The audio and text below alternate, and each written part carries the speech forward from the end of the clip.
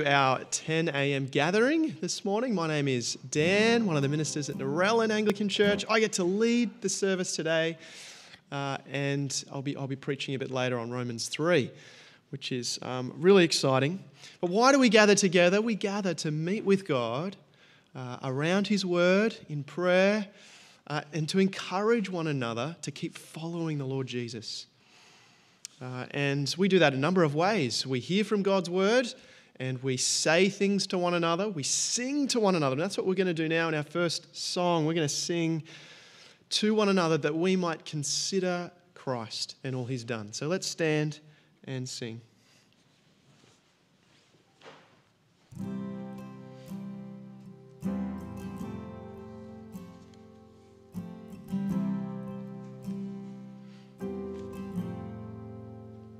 Consider Christ the source of our salvation, that He should take the penalty for me. Though He was pure, a lamb without a blemish, He took my sins and nailed them to the tree. My Lord and God, You are so rich in mercy. Mere words alone are not sufficient thanks. So take my life, transform, renew, and change me, that I might be a living sacrifice.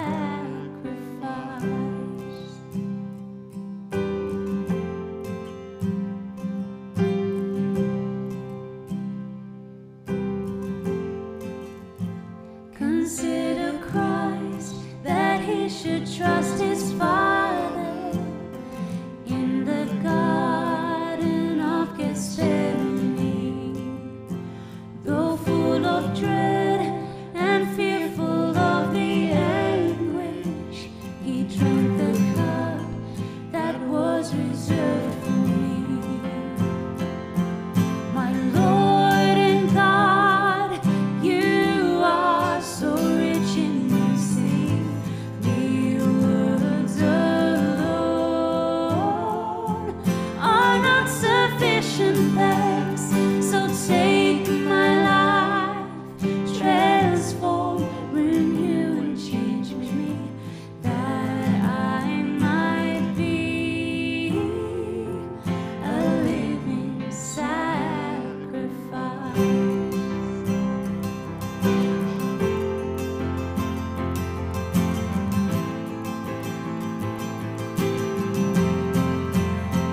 Consider Christ, for death He has defeated, and He arose, appeared for all to see. And now He sits at God's right hand in heaven, where He prepares a resting place for me. My Lord and God, You are so rich in mercy. Mere words alone are not sufficient thanks.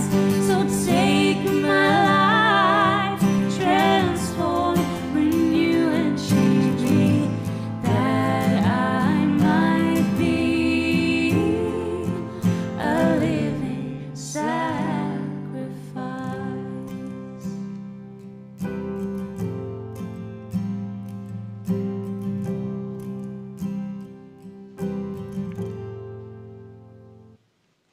Please take a seat.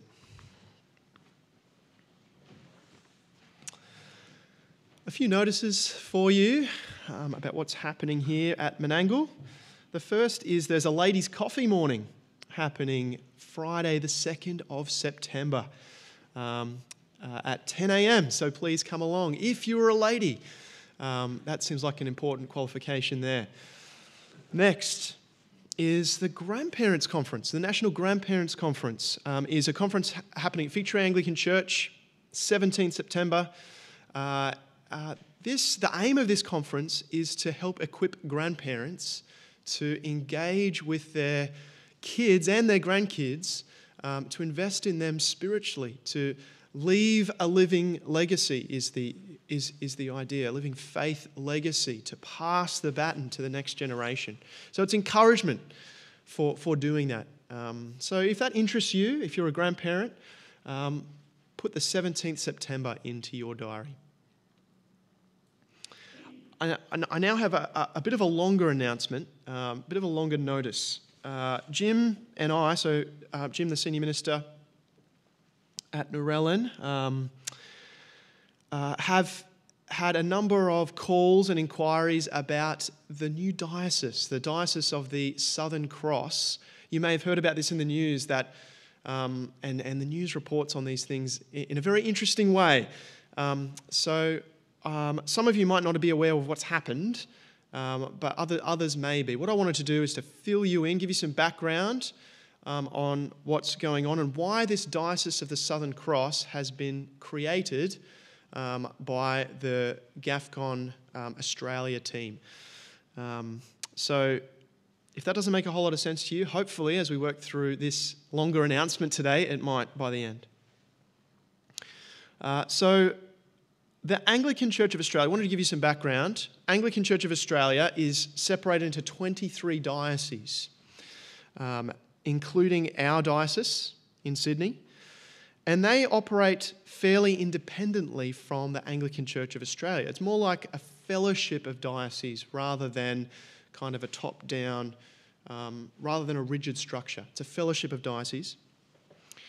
Now, in recent years, much of the worldwide church, Anglican and otherwise, has lost confidence in the Bible as God's good word for us, particularly with respect to sexual ethics. And so in many parts of the world now, there are clergy who are ordained who are living in sexual immorality, either outside, in a relationship outside of marriage, or in a same-sex relationship.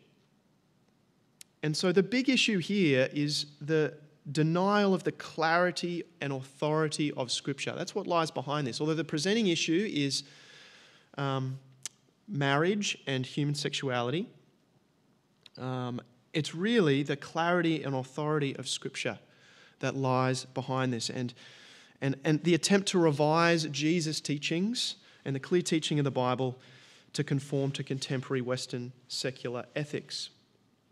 And so in response to this, GAFCON was formed in 2008. Have you heard of GAFCON? GAFCON is that fellowship, what does it stand for? The Global Anglican Future Conference. Global Anglican Future Conference. Now, it was formed as a fellowship of Anglicans who wanted to continue in Orthodox Christianity. Now, I want to read you something from GAFCON's website. So this is how the website of GAFCON describes the purpose of GAFCON, what it is. The GAFCON movement is a global family of authentic Anglicans standing together to retain and restore the Bible to the heart of the Anglican communion. Our mission is to guard the unchanging, transforming gospel of Jesus Christ and to proclaim him to the world. The GAFCON journey began in 2008 when moral compromise, doctrinal error, and the collapse of biblical witness in parts of the Anglican communion had reached such a level that the leaders of the majority of the world's Anglicans felt it was necessary to take a united stand for truth. And that's what happened in 2008 with the first GAFCON conference that met in Jerusalem. And so this was a fellowship. This was about 1,000 Anglicans meeting together who were all committed to upholding the teaching of God's word. Now, you might know that recently in Australia, a number of things have happened at the General Synod recently. The Australian bishops didn't pass a motion affirming the traditional view of marriage as between a man and woman. 12 bishops voted against that out of 22. Now, the Bishop of Wangaratta as well, he decided to bless same-sex unions, and the Appellate Tribunal, which is a tribunal of the national church, decided that marriage wasn't a salvation issue. Now, the Anglican Church of Australia has been divided for some time, but this week it came to a head, and there's a conference that happened this week in Canberra, the GAFCON Australia conference. And what happened came out of the fact that in Australia, many faithful Anglicans have been concerned about revisionist teaching for a long time. Many have already left Anglican churches. Their ministers had faced sanctions in some dioceses from revisionist bishops. And so in some areas of Australia, this had reached such a crucial point that action needed to be taken. And so this week, Peter Palmer, let me just get the rest of my notes.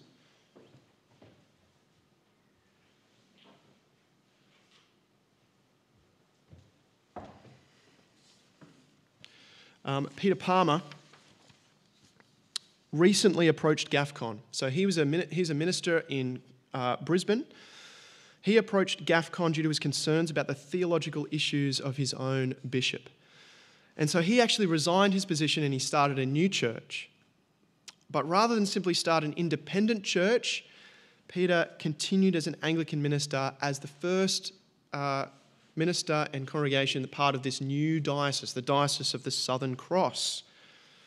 And so there is a new diocese now in Australia called the Diocese of the Southern Cross. It's not part of the Anglican Church of Australia, it's separate, but it's formed by GAFCON. And unlike traditional dioceses, you know how a diocese normally is geographical, has geographic boundaries? Well, this diocese doesn't, which means new churches can be formed around Australia and connected into this diocese. Existing Anglican parishes and structures will remain unchanged. So that's really important to know. It is people rather than a parish who leave the Anglican Church of Australia on grounds of conscience. Many members of a parish may leave together to incorporate a new church that will formally join the Diocese of the Southern Cross. Existing parish property won't be transferred to the new church either. And so Peter Palmer and his congregation met in a club for the first time because they didn't have any church property to meet in. But what does that mean for us? Well, nothing is going to change for us, for the time being anyway, because our diocese remains committed to the teaching of the Lord Jesus. Remember that the national church is a fellowship of dioceses. Some are more conservative than others. Some are more faithful than others. So nothing will change for those places that remain committed to following the teaching of Jesus. Just happily continue as they are. But for those in dioceses that are under pressure, for those churches under pressure to accept revisionist teaching, the launch of the Diocese of the Southern Cross is actually really great news because it's like a lifeboat for them to remain Anglican. They can consider to move to the Diocese of the Southern Cross and remain Anglican and remain under a bishop, Bishop Glenn Davies, who was the Archbishop of Sydney, is the new bishop of this Diocese of the Southern Cross. But it provides these churches who want to remain faithful a means to still be Anglican, but to leave the Anglican Church of Australia, which might be pressuring them to move away from God's word. So that's what's happening. The media has talked about a division, a split in the Anglican Church. Well, actually, no, that division was created already by those revisionists who want to change the doctrine of Scripture and move along with the culture. That's where the division has come. This is a necessary step that's taken in order for us to remain faithfully Anglican, in order for some people in other dioceses to remain faithfully Anglican. Now, that's a lot. Any questions? I can't promise to be able to answer them all, but I can promise that I'll take your questions to Jim if I can't answer them. I can direct you to the GAFCON Australia website as well. If you've got more questions, GAFCON Australia, GAFCON Australia, they've got a website that has a Q&A about this new diocese. So that'd be worth reading if you've got more questions. But any questions from the floor before we move on? No? Okay, well, I think what I might do is pray for this new diocese that's been created. Pray in light of what has happened. And then we'll continue with our service. So let me pray for us. Father, we bring before you the tensions in the Anglican Church in Australia at the moment. Some of us have read about this with concern, about this controversy and division in our national church. We pray for those Anglican churches across Australia that the truth about Jesus would be upheld, that it might be taught clearly, faithfully, and openly, so that men and women and boys and girls might be saved and grow as disciples of the Lord Jesus. We pray especially for pastors and congregations where the local bishop is not teaching Christ and pressuring them to move along with the world, is not supportive of faithful gospel ministry. We pray that you would sustain them. We pray that those unfaithful bishops might turn back to you. We pray for the faithful pastors serving under those unfaithful bishops. We pray that you would help them think through their situation carefully and what they might be able to do, and maybe whether they might be able to join this new diocese, whether that would be a wise move for them. We thank you for the careful thought and planning that's gone into setting up this new diocese of the Southern Cross. And for Glenn Davies, we pray for wisdom and for courage for him as he takes up the role as bishop of this new diocese. And we do pray for those congregations around Australia that may have strained relationships with their bishops. Please give them wisdom, Lord, as they consider what to do. We pray for patience and goodwill of the faithful ministers of Jesus, and just wisdom as they wrestle with difficult decisions. And we pray all this in Jesus' name. Amen. All right. Well, let's continue with our service. Now we're going to move into a time of confession now, because the Bible does tell us, we've actually seen this in Romans 1-3 over these last few weeks, that all of us are sinners and fall short of God's glory. That's what we've seen so clearly in Romans 1-3. And so it's good for us as we meet together to acknowledge our failure to serve God as he deserves, and to return to him with repentance and faith, remembering the mercy that is shown to us in the Lord Jesus. So let's confess our sins together. Heavenly Father, you have loved us with an everlasting love, but we have often gone our own way and rejected your will for our lives. We are sorry for our sins and turn away from them. For the sake of your Son who died for us, forgive us, cleanse us, and change us. By your Holy Spirit, enable us to live for you and to please you in every way for the glory of our Lord Jesus Christ. Amen. Well, the Bible tells us that as high as the heavens are above the earth, so great is God's love towards those who fear him. As far as the east is from the west, so far he has removed our transgressions from us in Jesus Christ our Lord. Amen. Well, I want to invite you, as you're able, to stand, because we're going to affirm what we believe now about the Lord Jesus from Philippians chapter 2. So if you could stand with us, as you're able, let's say this together. Jesus Christ, in very nature God, did not consider equality with God something to be used to his own advantage. Rather, he made himself nothing by taking the very nature of a servant, being made in human likeness. And being found in appearance as a man, he humbled himself by becoming obedient to death, even death on a cross. Therefore, God exalted him to the highest place and gave him the name that is above every name, that at the name of Jesus every knee should bow in heaven and on earth and under the earth, and every tongue acknowledge that Jesus Christ is Lord, to the glory of God the Father. Amen. Well, please take a seat. And before Robin and David bring us the Bible readings today, let's say this prayer as we come to hearing God's word. Let's say this together. Heavenly Father, give us faith to receive your word, understanding to know what it means, and the will to put it into practice. Through Jesus Christ our Lord. Amen. Robin's going to come and bring us our first Bible reading.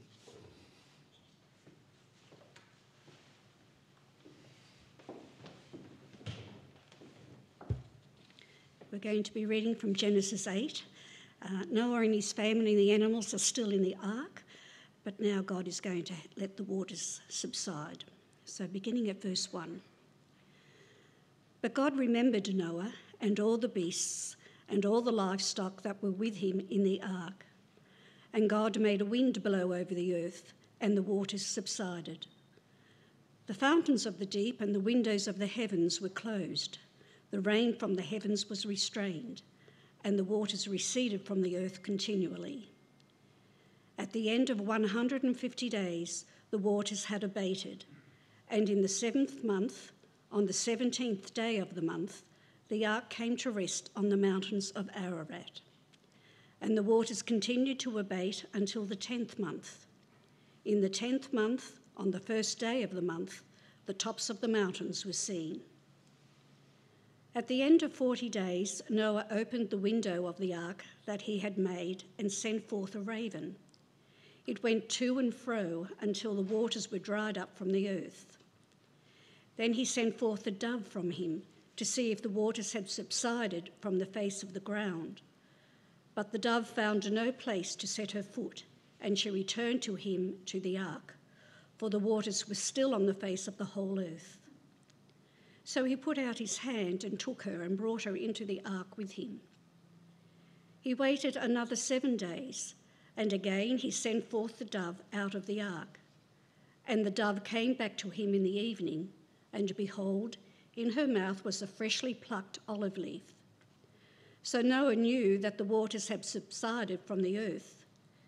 Then he waited another 7 days and sent forth the dove, and she did not return to him any more. In the 601st year, in the 1st month, the 1st day of the month, the waters were dried from off the earth. And Noah removed the covering of the ark and looked, and behold, the face of the ground was dry. In the 2nd month, on the 27th day of the month, the earth had dried out. This is the word of the Lord. Thanks be to God.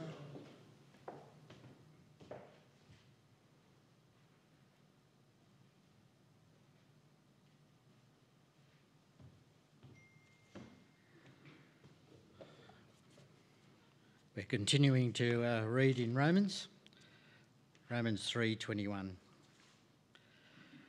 But now the righteousness of God has been manifested apart from the law. Although the law and the prophets bear witness to it, the righteousness of God through faith in Jesus Christ for all who believe. For there is no distinction, for all have sinned and fall short of the glory of God, and are justified by his grace as a gift through the redemption that is in Christ Jesus, whom God put forward as a propitiation by his blood to be received by faith. This was to show God's righteousness, because in his divine forbearance he had passed over former sins. It was to show his righteousness at the present time, so that he might be just and the justifier of the one who has faith in Jesus. Then what becomes of our boasting? It is excluded. By what kind of law? By a law of works? No, but by the law of faith. For we hold that one is justified by faith, apart from works of the law. Or is God the God of the Jews only? Is he not the God of the Gentiles also? Yes, of Gentiles also, since God is one. He will justify the circumcised by faith and the uncircumcised through faith. Do we then overthrow the law by this faith? By no means. On the contrary, we uphold the law. What then shall we say was gained by Abraham, our forefather, according to the flesh? For if Abraham was justified by works, he has something to boast about, but not before God. For what does the Scripture say? Abraham believed God, and it was counted to him as righteousness. Now to the one who works, his wages are not counted as a gift, but as his due. And to the one who does not work, but trusts him who justifies the ungodly, his faith is counted as righteousness. Just as David also speaks of the blessing of the one to whom God counts righteousness apart from works.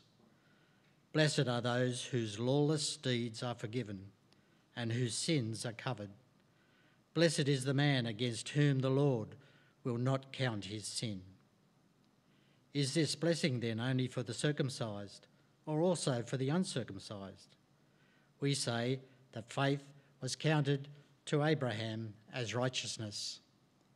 How then was it counted to him? Was it before or after he was circumcised? It was not after, but before he was circumcised. He received the sign of circumcision as a seal of the righteousness that he had by faith while he was still uncircumcised. The purpose was to make him the father of all who believe without being circumcised, so that righteousness would be counted to them as well, and to make him the father of the circumcised who were not merely circumcised but also walk in the footsteps of the faith that our father Abraham had before he was circumcised. For the promise to Abraham and his offspring that he would be heir of the world did not come through the law, but through the righteousness of faith. For if it is the adherents of the law who are to be heirs, faith is null, and the promise is void. For the law brings wrath, but where there is no law, there is no transgression. That is why it depends on faith, in order that the promise may rest on grace and be guaranteed to all his offspring, not only to the adherent of the law, but also to the one who shares the faith of Abraham, who is the father of us all. As it is written, I have made you the father of many nations, in the presence of God and in whom he believed, who gives life to the dead and calls into existence the things that do not exist. In hope he believed against hope, that he should become the father of many nations, as he had been told, so shall your offspring be. He did not weaken in faith when he considered his own body, which was as good as dead, since he was about 100 years old, or when he considered the barrenness of Sarah's womb. No distrust made him waver concerning the promise of God, but he grew strong in his faith as he gave glory to God, fully convinced that God was able to do what he had promised. That is why his faith was counted to him as righteousness. But the words "it was counted to him" were not written for his sake alone, but for ours also. It will be counted to us who believe in him who raised from the dead Jesus our Lord, who was delivered up for our trespasses and raised for our justification. This is the word of the Lord.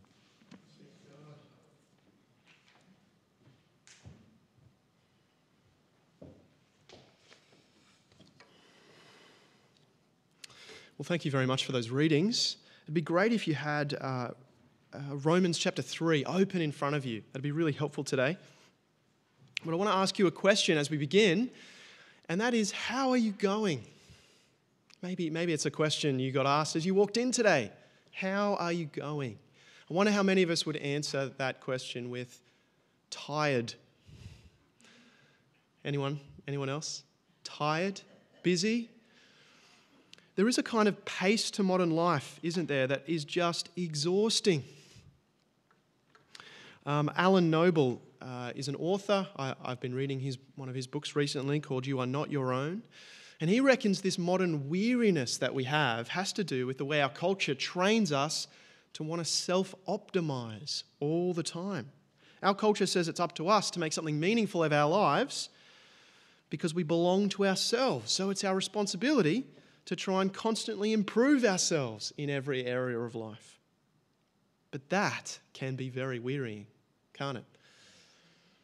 Always working to better ourselves, be more productive, be more intentional. And even we do it even when we're resting, don't we? I wonder if you're like me, when you're not working or not doing something that you feel is productive, you feel guilty. And when you're trying to rest, you sometimes try and rest in a way that is productive, where you're actually getting things done while you're resting. Productivity, self-optimization, that's what our culture leans us towards, trains us to go towards. But that can lead to real crisis for us. Perhaps when we retire and that outlet of productivity is removed from us that we relied on for so long. Or perhaps during motherhood, if being a full-time mum can lead to many feeling they're being unproductive, and it can lead to a crisis. Or when chronic sickness interrupts our plans. Or when we just realize we can't self-optimize to where we want to be. We just keep failing to do it. Now, perhaps we think about our Christianity a bit like a self-improvement, self-optimizing project.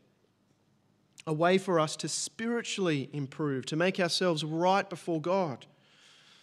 Perhaps it's this idea that leads us to come to church, or to gather with other people during the week in a Bible study, or to serve even at church. Sooner or later, though, if we operate under this idea, this project becomes a burden because we realize that we can't ever do enough. And our failure makes us feel anxious. Am I really worthy? Am I really right before God? And how can I be sure of that? This kind of burden, anxious living seems a far cry from what Jesus said in Matthew 11. Come to me, all who are weary and heavy burdened, and I will give you rest. That's what Jesus promised to all who'd come to him. But so often it doesn't feel that way, the Christian life. Well, our passage in Romans today helps us to see why the Christian life, why coming to Jesus can truly bring us rest from all our striving to be good enough.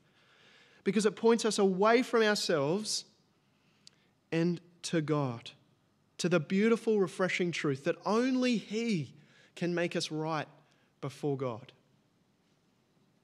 So if you've got your Bible, it'd be great if you had it open to Romans chapter 3, verse 21. Now today in our series on Romans, we've come to one of those purple passages in the Bible. Have you heard that phrase used before? Now, the whole Bible is God's word. All of it is useful for teaching, correcting, rebuking, training us in righteousness. 2 Timothy 3:16 says that. However, there are some parts of God's word that are just so packed full of marvelous, weighty truth, and this is one of them. Romans 3, 21 to 26. Aussie scholar Leon Morris, you may have heard of him. He says this about this passage. It's possibly the most important single paragraph ever written. Wow. Why does Morris say that? Well, it's because these few verses capture so well the heart of the good news about Jesus. And so what we're going to do is we're going to go through this paragraph almost phrase by phrase today, which means we really won't get to chapter 4, but you might want to dig into that during the week on your own. But we will get to it at the end. We'll fly over chapter 4 at the end, because what we're going to see is that chapter 4 is really Paul trying to illustrate the point of this paragraph here in chapter 3, verses 21 to 26. Actually, the verse 27 as well. He's trying to illustrate the main point from this passage. So, Romans 3, 21 to 26 begins with an incredible but now. But now. Do you remember what's come before this point in Romans? We talked about it earlier in the service, didn't we? 3 chapters of bad news.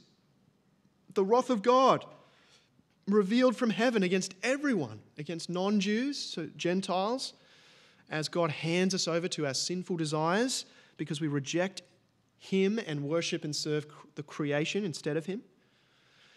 and towards Jews as well, chapter 2 says.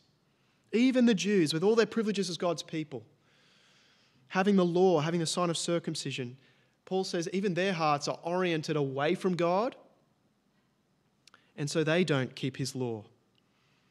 No one is righteous, not even one. That's what Paul concludes in chapter 3, verse 12. Everyone apart from Christ is against God, is contending against him. On our own, we are enemies of God. That's the conclusion up to chapter 3. Apart from Christ, we are his enemies. We stand guilty before God. We deserve his wrath. That's the bad news that's been painted in these first 3 chapters. What's the solution? But now. But now, verse 21 says, 2 little words filled with hope, like that cool, refreshing drink of water you might have after spending a whole day out in the hot sun.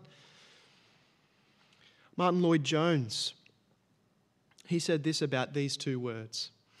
There are no more wonderful words in the whole of Scripture than just these 2 words in Romans 3:21. But now. Why did he say that? Well, we're going to see just in a moment. But now, the righteousness of God has been manifested apart from the law. God is righteous. That means he's perfectly just and good and holy. He always does what is right. And that's what we've seen in the first 3 chapters of Romans, that he always does what is right. That when humans rebel against him, his wrath is poured out. That is God in his righteousness, revealing his righteousness in his judgment. But as we heard in chapter 1, verse 17, and now again in chapter 3, verse 21, God also reveals his righteousness in a saving way, not just in judgment, but in a saving way, apart from the law. Now that phrase, apart from the law, means that this righteousness hasn't got to do with keeping the law. The law can't save, because if you want to go down that route, Paul's already talked about this in chapter 2, verse 13, which says, only the doers of the law will be justified. And what have we heard about the Jews in chapter 2? Excuse me. That they haven't been perfect doers of the law, which means they can't be made right with God through this law. All the law can do is reveal for them and for us how sinful we are. But now something new has come. God's revealed his saving righteousness apart from the law and apart from his old covenant dealings with the Jews. A new era has come. Verse 21 says, although the law and the prophets bear witness to it. That's what verse 21 says there. And the law and the prophets is shorthand for the whole Old Testament. Paul is saying that the whole Old Testament anticipated and looked forward to and promised this new thing that has come. And what is it? God's freely given, costly gift. God's freely given, costly gift. Verse 22. The righteousness of God through faith in Jesus Christ for all who believe. Here's the solution to the bleak picture we've been given so far in Romans. The righteousness of God is through faith in Jesus Christ for all who believe. That means we can receive the saving righteousness of God. We can be justified. That is, we can be acquitted of all the charges that should rightly be laid on us for our sin, and we can be declared in the right before God through faith in Jesus. Simply through faith in Jesus. But how is this kind of declaration possible? After all, what does verse 23 say, if you've got it in front of you? What does verse 23 say? All of us have sinned and fallen short of the glory of God. We don't deserve anything but judgment. And so how is it possible to be acquitted of all charges, to be declared right before God? Well, it's only possible if God gives it to us. Verse 24, we are justified by his grace as a gift through the redemption that is in Christ Jesus. Being declared righteous before God is a free gift from God. It's free in that nothing compels God to give it. It's like getting an expensive gift from a friend completely out of the blue. Now, has that happened to anyone in the room? Getting an expensive gift from someone completely out of the blue? Hasn't happened to me. Recently, I think it's a bit of an odd thing in our culture to do that, isn't it? Just to give a gift just because. Give an expensive gift just because. Now, we might expect gifts to be given at Christmas time by our close friends or family, or at our birthday, perhaps on an anniversary. But to get one completely out of the blue is quite strange, isn't it? We might even think, if we do get a gift completely out of the blue, what's the hidden motive here? I wonder what they really want from me. Well, there's no hidden motive in God. He gives completely, freely. Out of the abundance of his goodness, he gives this costly gift. And unlike what might happen between friends, there's nothing in us that compels God to give the gift. Nothing in our character. Remember, what does Romans 1-3 said or established so far? That we are sinners who've rebelled against God. We're actually contending against him. Romans 5 will say that we are his enemies. So nothing in us compels God to give the gift. He gives it freely by his grace. It's a free gift, and it's a costly gift. God's righteousness is given freely by his grace through the redemption that is in Christ Jesus, says verse 24. Now, to be redeemed means to be liberated through the payment of a price, set free by payment, like another word you could use is ransom. So prisoners of war or slaves could be ransomed, redeemed in Jesus' time, set free by payment. This is what's going on in salvation. God redeems his people through Jesus Christ. God pays the price we deserve to pay for our sin and gives us the gift of being declared right with him. All at great personal cost to himself. Because how does he redeem? Well, God the Son takes human form and is presented as a propitiation by his blood. That's how God redeems his people. Now, that image of propitiation or atonement is one that would be very familiar if you were an ancient Israelite. Because animal sacrifice was a big part of their religious life. Take the Day of Atonement, for example. This was one of the most important days. It could even be the most important day on the religious calendar for the Jews. Because this was the day that the high priest entered the most holy place. This was the only time he was able to do it during the year. He entered the most holy place in the temple after making a sacrifice of an animal, a goat. And he'd sprinkle the blood of that animal on the mercy seat, that part of the ark where God had promised to be especially present with his people. And the point of that was to atone for Israel's sin, to bring God and Israel back together again, to propitiate. That means to satisfy God's wrath against sin,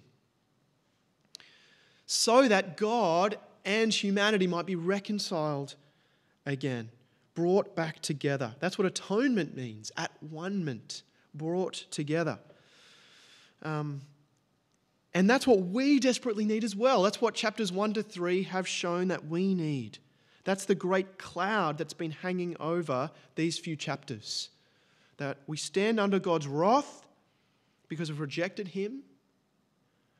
And we need a way for that wrath to be appeased, for us to be reconciled with God. And that's what God does in his incredible mercy. Gives this costly, free gift of propitiation, of redemption, declaring us right before him in the death of our Lord Jesus. Now, how do we receive this gift, though, this costly gift?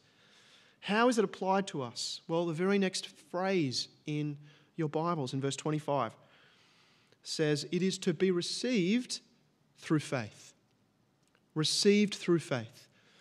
God put forward Jesus as a propitiation by his blood to be received by faith.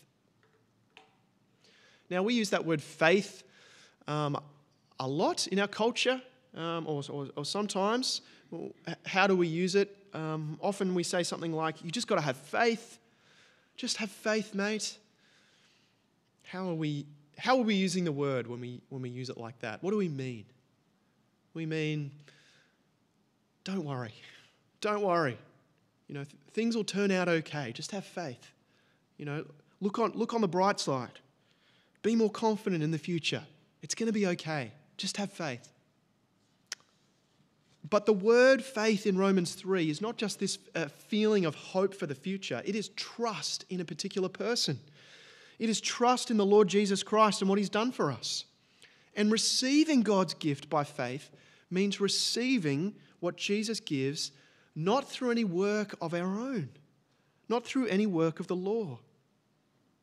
Which means faith isn't a work itself. That's really important. It's like an open hand that's taking what God has done for us. It's taking hold of the redemption God's placing in our hands as a gift. That's what faith is. Trust in the Lord Jesus. So it's by faith that we receive God's free, costly gift. Now, it might be a bit surprising what comes next in the paragraph here. Do you see in the middle of verse 25, this was to show. So here Paul is about to tell us the purpose of God's redeeming work. Now, surely that's to justify us, to make us right with God. Well, yes, but actually there's something else going on too. So have a look at verse 25. This was to show God's righteousness, because in his divine forbearance he passed over former sins. This was to show God's righteousness. Do you see what's going on here? The cross, Jesus dying, the purpose of this was to show that God's in the right in justifying sinners like you and me. It's to show that he is righteous. Because you can imagine the argument against all this, can't you? How can God offer forgiveness to people who deserve the very opposite and still be a good God? Because no good human judge would do that. A good human judge would make sure the guilty person has received appropriate punishment for what they've done. And so if God is a good God, then he would do the same, wouldn't he? He wouldn't just let the guilty person go free. Well, what the cross says, what Jesus dying for us shows, is that God hasn't just let guilty people go free. That's not what he does, is it? God doesn't just turn a blind eye to sin. Jesus paid the costly price for sin, didn't he? That's what we've seen. And that shows that God really is righteous. As verse 26 says, he is just in justifying sinners, in declaring us right before him. So Jesus' death shows that God is in the right. And it also shows that he's in the right for passing over former sins. Now, that's a really interesting thing Paul says. What does he mean? God passed over former sins. Well, I think it points us to how God acted toward his people before Jesus came. Have you thought about this before? How did God's forgiveness of his people work before Jesus came? Well, God provided the sacrificial system, didn't he? Like we talked about with the Day of Atonement.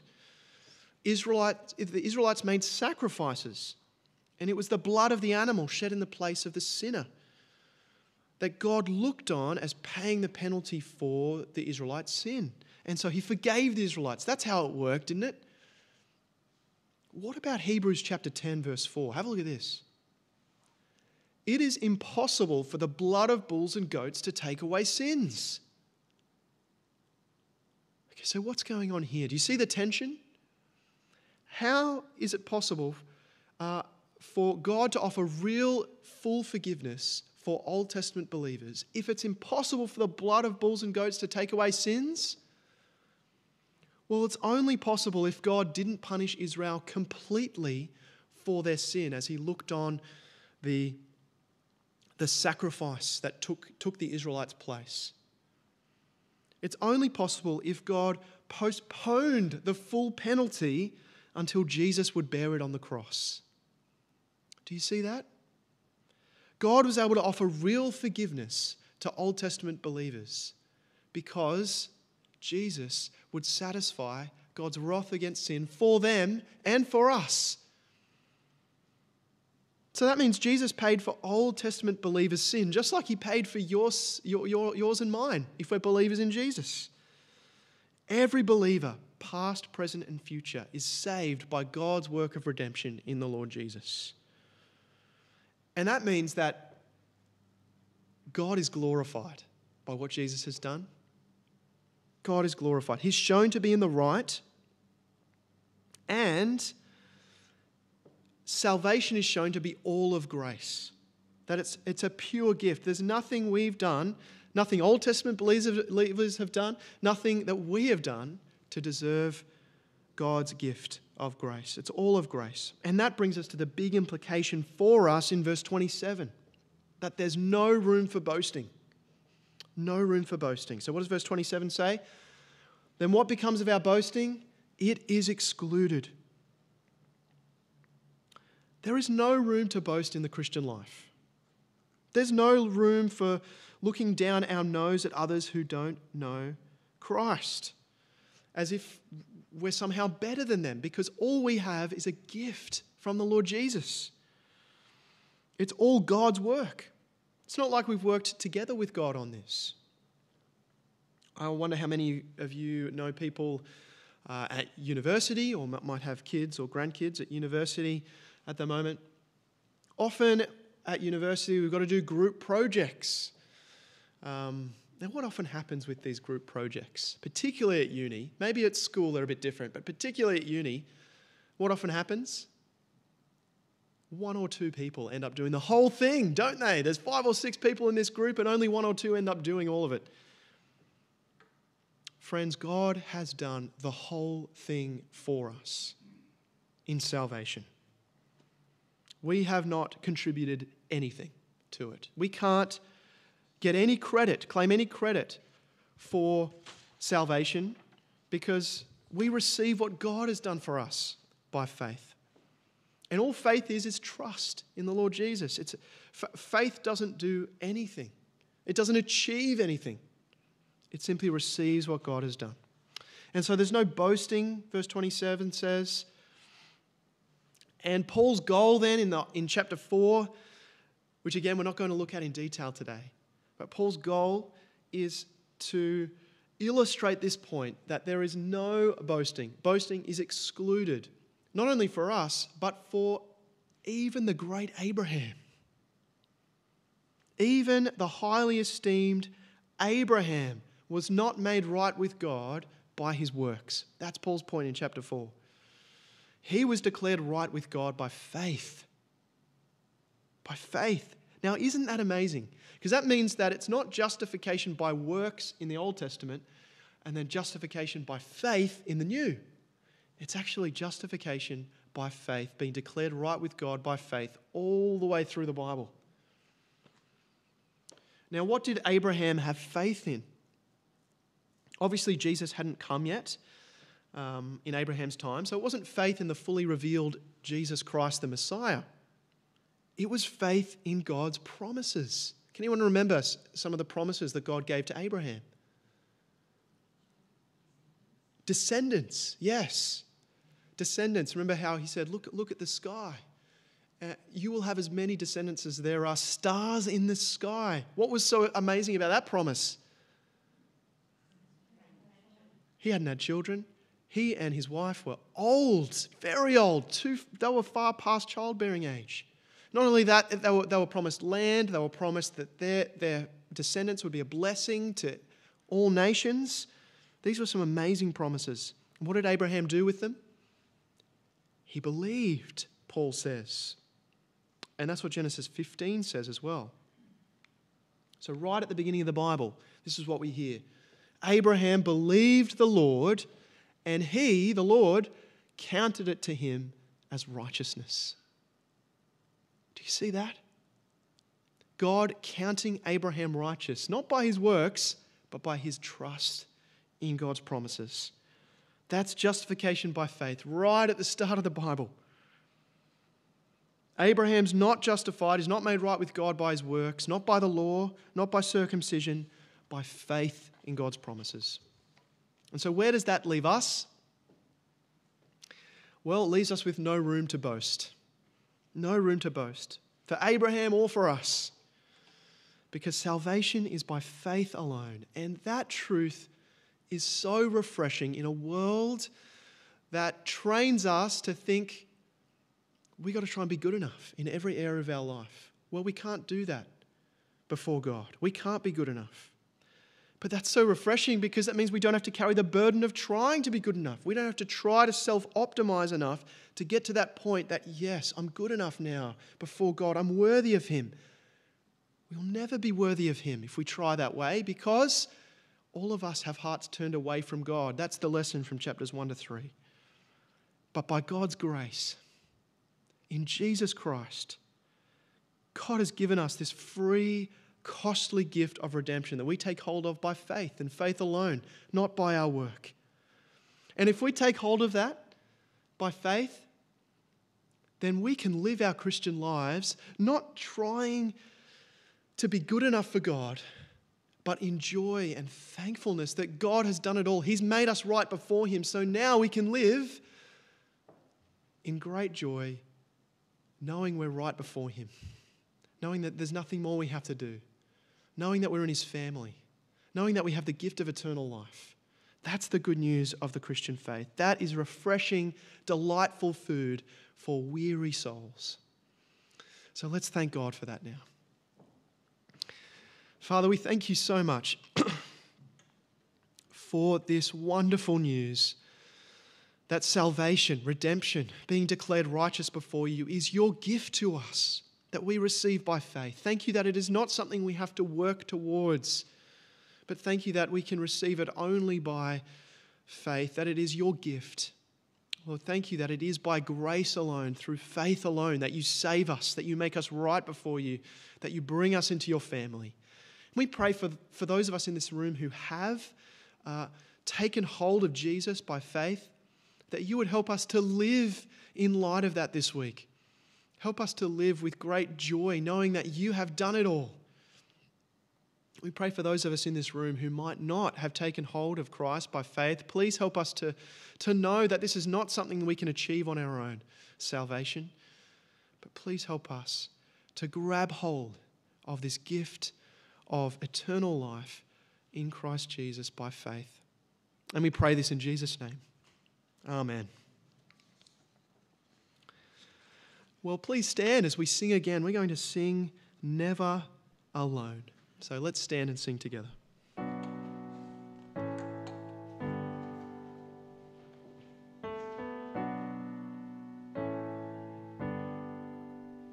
We're not alone, for Christ is here. Emmanuel, our God come near.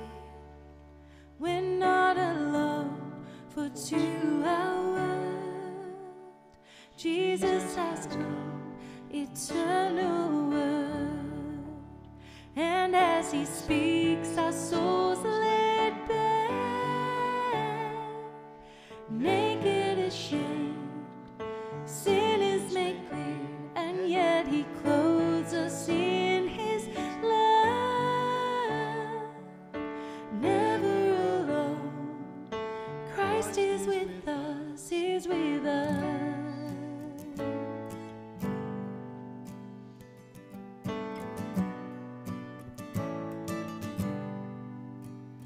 The longest walk, earth's darkest day, the pressing crowd, His mounting pain, a heavy load of grief and shame, breathless that we should breathe again. Father, forgive them, comes His cry. Silence from God blackens the sky, a creeping dread in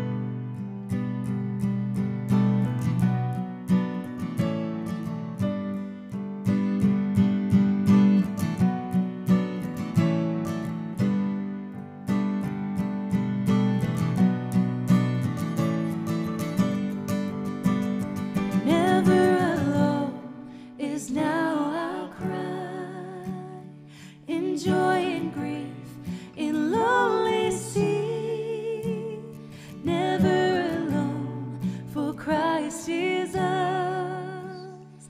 He lives in us, we live in Him, until we reach that final day, when fears are gone, cast far away, we'll live secure, trust in His love. Never alone, Christ is with us, He's with us.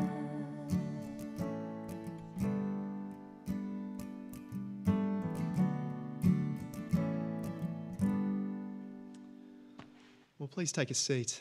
What a beautiful truth that we're never alone. If we're in Christ, He's with us. And we can come before God in prayer because of the Lord Jesus as well. And we're going to do that now. Barry is going to come and lead us in prayer.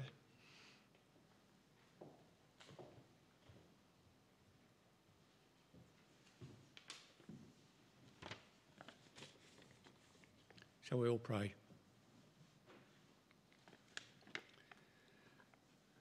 This is the day you've made, Lord.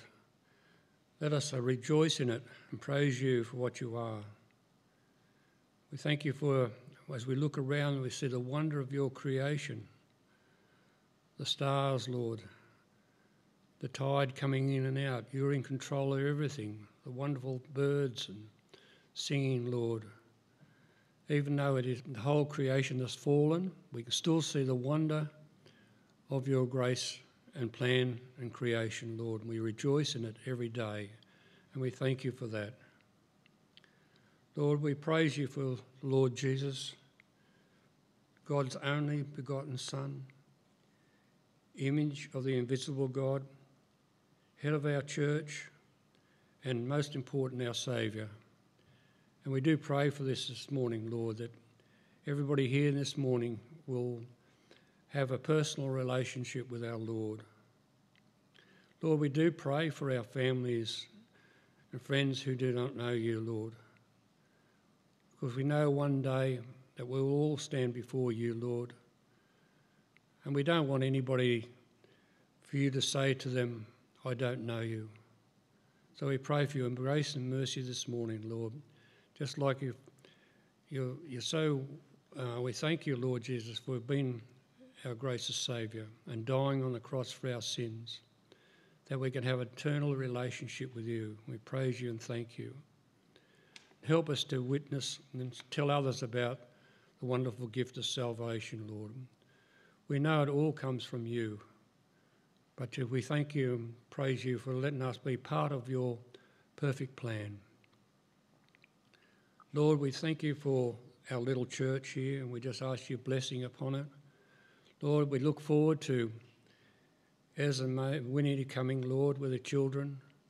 It's getting very near now, Lord, and we just pray that when they come, that we may be enthused to be involved in evangelism for the new generation in this area, Lord, we pray. Lord, we pray for our brothers and sisters, Lord, who are not well. We think of many of them, Lord, and we think of Terry this morning. Lord had a little mini stroke. He's back home, Lord. We pray at this stage that he will hang on to the promises that you have written in your word, Lord, of comfort and assurance in this time of need. We also think of Celeste, the many ups and downs she's had in her life, Lord. Again, bless her and really minister to her the gospel of you, Lord. And also Leandra, Lord, we thank you for her faithfulness coming here. Lord, in times, sometimes it's a bit of a struggle, but we thank you for her witness and her blessing maybe upon her this day. And many others in our fellowship, Lord, are not well this time, have struggled physically, emotionally, whatever it may be, that we cling on to your promises, and we thank you for that, Lord. We think of our brothers and sisters around the world, Lord, who are struggling at the moment with persecution in countries, Lord, where they hate you, Lord, and they hate your people. So we pray that you'll uplift them, and we know that, Lord, you will never leave them or forsake them, Lord, and we thank you for that. And finally, Lord, we just pray for the future of our little fellowship here, and we may encourage each other to witness, to ring up to each other and try and build each other up, Lord, to your name and glory, we pray. In Jesus' name, amen. Please share with me the Lord's Prayer. Our Father in heaven, hallowed be your name. Your kingdom come, your will be done on earth as in heaven. Give us this day our daily bread. Forgive us our sins as we forgive those who sin against us. Lead us not in temptation, but deliver us from evil. Power and the glory are yours, now and forever. Amen. Can I just indulge a bit? We've got a working bee coming up on the 3rd of next month. It's getting very close for Winnie and Ez to coming, so we like to have everything all done and ready for them. So please, if you've got time, let us know, or Daryl and Kim, and got plenty of work for you to do. Thank you. And also, if you want to, please speak to Dan if you've got any questions about the future of GAFCON in our little area here. So I'm sure we've got a lot of questions. Thank you.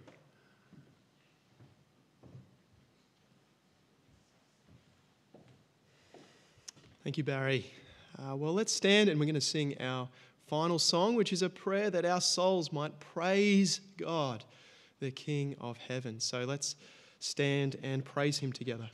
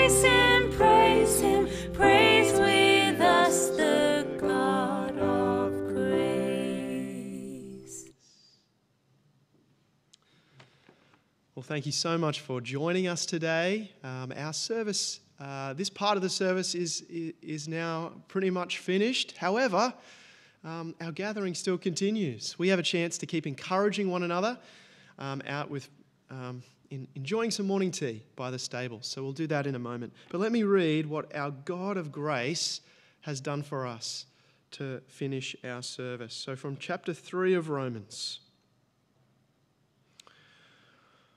All have sinned and fall short of the glory of God and are justified by his grace as a gift through the redemption that is in Christ Jesus, whom God put forward as a propitiation by his blood to be received by faith. What wonderful news that is. And it is in light of this truth that I say, go in peace to love and serve the Lord. In the name of Christ, amen.